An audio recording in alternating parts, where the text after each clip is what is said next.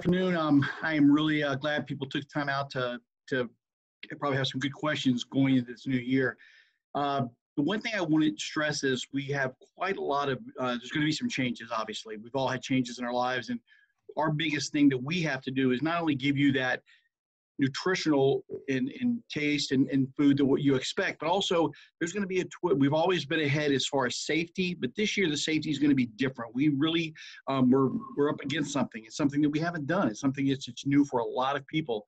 I've been in this business a long time, and this is new for me, but our company has a very good laid out plan. And when we, as the university moves, as the university gets together and kind of, there's certain things that are in flux right now. And as soon as we get to that point, we are going to have, I think, it's a good, safe, nutritious. It's not, the environment is going to be good.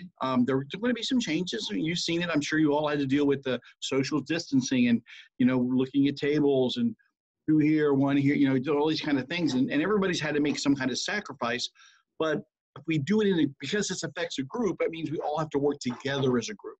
And I want you to think of it as we are not doing things to you. If you see something, if we change something in dining, we're doing things for you because this, as we, safety being paramount. I mean, and we have guidelines that are set by, the governor. I mean, there are certain people that we have to follow. It's not just someone saying, hey, can you, why can't you this or why can't you that? Sometimes, a lot of times when we're trying to get that information out, it's, the governor's state standards are to provide safe, or safe environment for eating.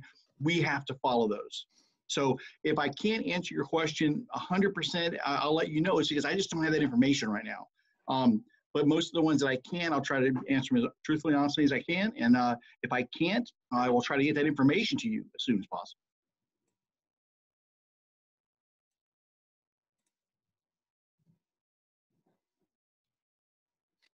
Well, we'll start with any questions that you all may have. Y'all have any questions about the meal plans? Mr. Solomon, would you mind sharing about the different meal plan options? We have meal plans for this year basically about the same. We have, there'll be the all-you-can-eat plans. There's two of those. Basically the same amount as far as whether they're 10 meals, 20 meals, 30 meals, and your of course, your add-on as far as your dining dollars and things like that, whether you've got, Sunbucks and so on. Those aren't going to change. Those plans are out there. The only thing that changes is going to be is in the delivery of them. If you have any questions, as maybe you don't understand how those extra dollars can be spent, understanding exactly hours of the dining hall. What does it mean if I, what can I take into the dining hall? What can I take out of the dining hall? Your biggest things, those things moving from year to year really aren't going to change a lot. If you have questions, because maybe you don't understand maybe the definition of it or something like, well, what does this mean? I'd love to answer those questions. I mean, there's a lot of them, things there, so I really don't want to throw them out, but if there's something that you want to know or you don't understand that goes with dining, let me see if I can answer those for you. Yeah, one of the questions we see a lot is, what is DCB and what does that mean? Okay, you're declining, that's short for declining balance. And your DCB bucks are like, let's say the way they work is, let's say you have a relative or yourself, you can do it too, and they want to give you $10, $15 as a gift or 20, and they want to put that on declining balance. That's something you can use anywhere. You can use that, if you want to get coffee, let's say at Starbucks, or if you want to go over to Doc's and get something there, those dollars can be used anywhere. And it works just like a credit card, kind of like a declining balance on a credit card. So if you have, let's say, $200 in there, you're just using it as just pulling that money out. That's what it's doing. So it's on the same premise as that for DCB. And the plans, depending on which one you buy, have DCB associated with them. And those declining balance are good through the whole year. All right, we've got a couple of questions coming in from the chat. What restaurants are offered in Baztec? In Baztec right now, the only things that, of course, Slim's, which was new last year, but for this year, it's going to be which will stay in place. We have Bonadilla, the pizza, Jerry's, which is our hamburger style, and Slim Chickens, and of course Starbucks. Those concepts, we were looking to change one of those concepts, but when the COVID thing came up, we really put most of our focus on safety and that kind and that. So that's kind of taken a backseat.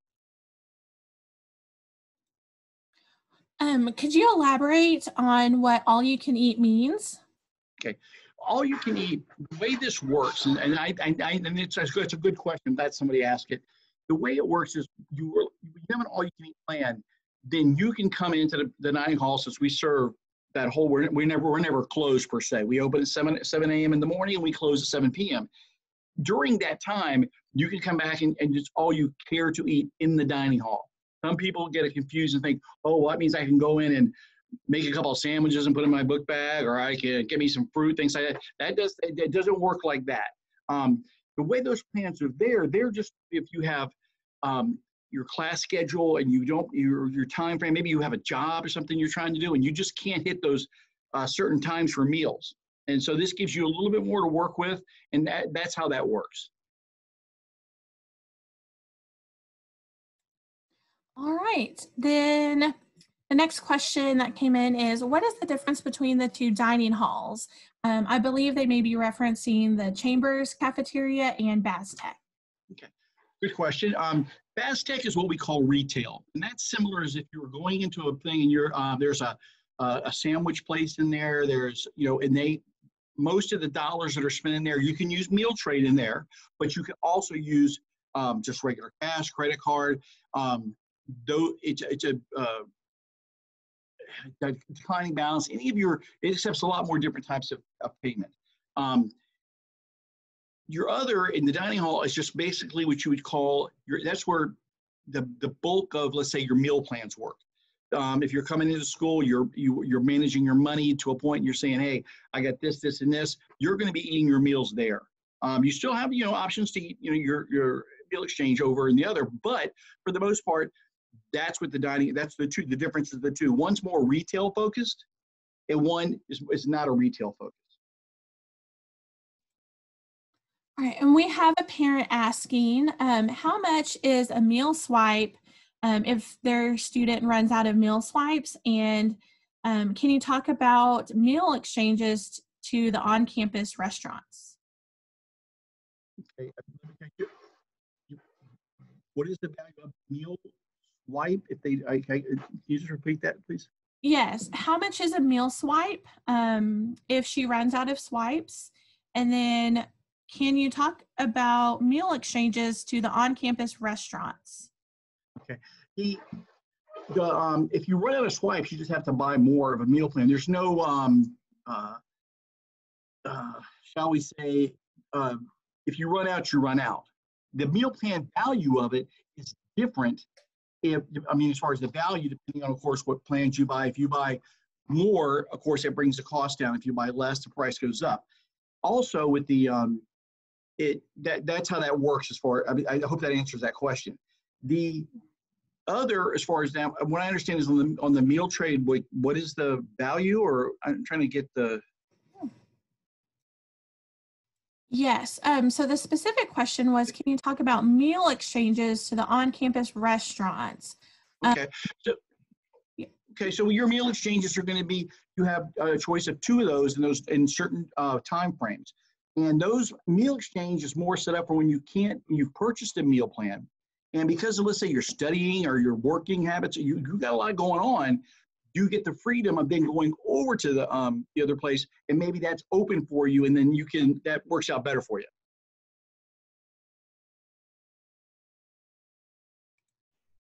All right. Next question is, how does the unlimited meal plan work? How does the unlimited meal plan work? Okay, unlimited meal plans just mean that you're going to go through as many times as you'd like from the time we open until the time we close. So if let's say you're studying for an exam and you got the unlimited plan and you had something you didn't do, you just say, oh, I got like 2 minutes to run over to the dining hall and eat. Well, this gives you a little bit more freedom. So you look at that and you say, okay, the doors do not shut. So therefore, I can go over and I can get this stuff done, doesn't put any pressure on me, and I can go eat. So you're eating breakfast. Let's say, we open at 7 o'clock. So you got 7 till roughly about 9:30, because we have to turn that room over now to get ready for lunch. So now lunch, you're going 10:30, quarter of 11 until almost 4 o'clock. And then we have to turn it over again for dinner. But that whole time, there's always offerings there.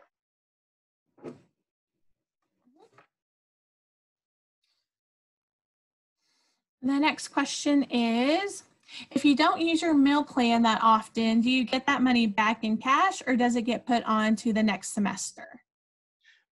The way meal plan works, let's say you had a plan and it had 10 meals on it a week. You only ate 8 of them. You'll lose those plans. You lose those meals. Okay, that's how that works. Those plans do not buy. It's kind of like I'm trying to find something that's similar to it. Maybe a phone plan that's where if you have 100 minutes and you only use 80, the next you can't carry those over. Same thing with meal plans. Now your dining dollars or anything, those declining balance, that goes through the whole school year. So if let's say you had $200 on declining balance and you only use 50 of it in November, and for some reason you just didn't use it, that money is still there until it doesn't stop until the end of the school year. But meal plans are only for that, whatever you are allotted for that week. And it's kind of a use them or lose them kind of scenario. Right. All right. The next question is, how do I reload more GCB? Can I do that at any time throughout the semester? You can do it at any time. School is in charge of that. We don't. Some of our other schools, you may know someone who goes to managed by Chartwells, and you can usually do it online. You would have to go over, I think it's the room is up in Brown, and you have to add your money there. They accept payment. We can't accept payment on our website. Next question is, does unlimited meal plan allow for meal exchange? Yes, you'll have several meal exchanges on there. Also, those plans have, I know I haven't got the contract back yet. Right. I think there were 10 meals on there that were then 10 guest swipes also. So you get your, if you had unlimited, you're going to be able to get, let's say if you ate breakfast, you're going to be able to use 2 more swipes later that day. And you have there's some guest passes on there too. So let's say your parents or a good friend or somebody comes in to visit, you can use that for that also.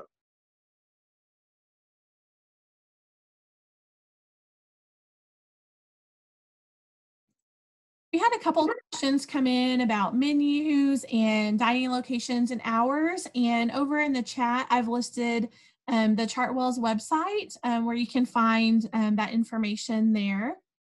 And then the next question is, can I change a meal plan if I find out I do not need an unlimited meal plan? Is there a deadline to change a meal plan? You can't. Those deadlines are set up by the school. So if you have purchased a meal plan already, or if you are getting ready to, you need to ask, when you purchase your meal plan, you need to make that known, and they will tell you. There's certain parameters in there, and there's also a time when you can't change.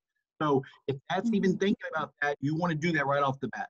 You got to just kind of, get in there and and look at it and say, and make a decision quick. I don't know what the exact time frame is because we're not in charge of that part of it. You can't change your meal plans through us, that kind of thing. Right. My understanding is that you can change your meal plan up through the 5th day of classes. So that first week, you'll have to change those meal plans. If you live on campus, you can change your meal plan through the housing portal. Otherwise, I believe you need to go through student accounts to change your meal plan. And again, that's only through the 5th day of class. After that, that is the meal plan that you will have through the semester.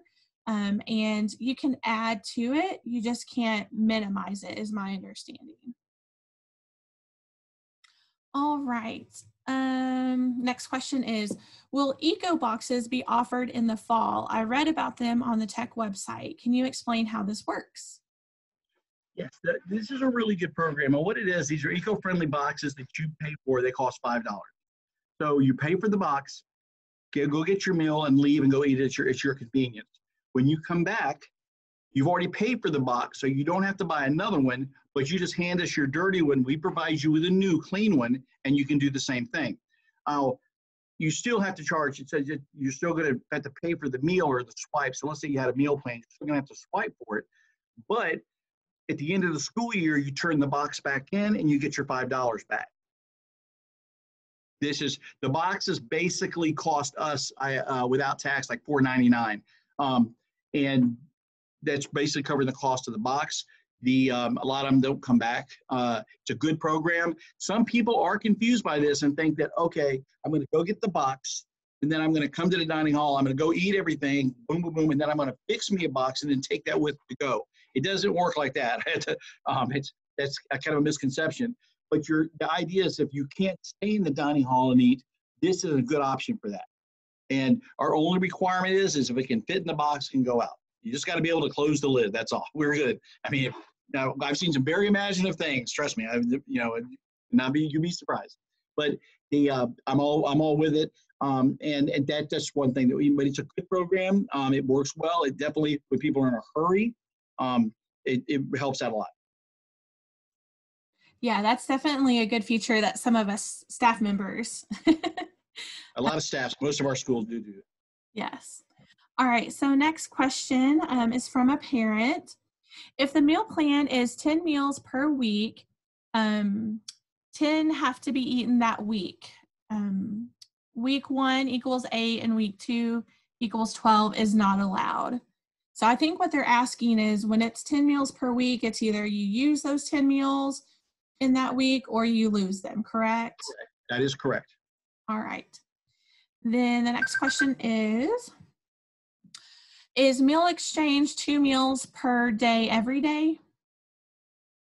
2 meals per day every day, 1 day on Saturday and Sunday. Okay, 1 on Saturday and Sunday. Okay. All right. Then the next question is, do any restaurants in town use DCB? We don't have any signed up yet. We're trying. We've reached out to some of them, and I'll be honest, the restaurants we reached out to, they kind of they didn't understand. I mean, it can work for everybody. A lot of our schools, we have over in just our colleges in the United States, we have right at 230 colleges. I mean, we have a medium-sized school like Tech, but we have Texas A&M is one of our schools. The University of Miami is one of our schools. These big schools, LSU, they have really worked and partnered with local businesses, and we are all good for that. We like it. We know that sometimes you want to change, and it's your money, and you want to have some more freedom with it, some more options. And I've been out in the community, talked to people. I just have not been able to find anybody to get on board. I've reached out to some faculty members who have relationships with some business owners, and maybe in the future we can do that. We're game for that. We definitely like to see it. All right, and then going back to the eco boxes, how do students go about purchasing an eco box? All you have to do is come into the cashier stand at the front of the restaurant, and just the cashiers there, they have them and they'll sell them to you. And they'll give you, by the time you come in, they'll have some plastic silverware just wrapped, and glassware, a cup and all that stuff for a drink. And that's at the Chambers cafeteria, right? Correct. Okay.